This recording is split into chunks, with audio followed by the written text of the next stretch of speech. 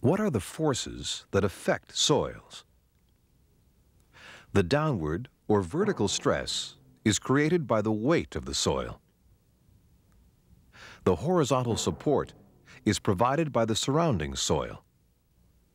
If the stresses are equal, the soil is stable.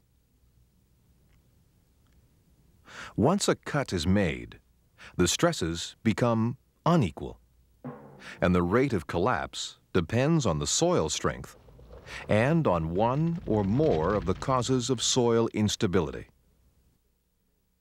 There are 6 main causes of soil instability. An increase in the depth of the cut. Saturation or increase in the water content of the soil. Hydrostatic or water pressure in ground cracks near the walls of the excavation. The weight of the excavated material and the equipment adjacent to the excavation. Shock and vibration from machinery, traffic, or blasting. And frost action. When collapse occurs, the fracture point will usually occur at a point back from the face, which is equal to 1/2 to 3/4 of the depth of the excavation.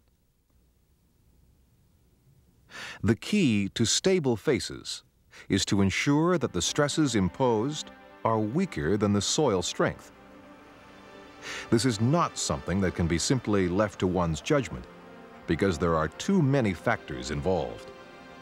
Most problems with excavations result from one or a combination of the following reasons: inadequate sloping or shoring, lack of shoring knowledge, poor maintenance of shoring, defective shoring materials, excavated material too close to the edge, undercutting of trench walls, unexpected or transient loads, vibration and water.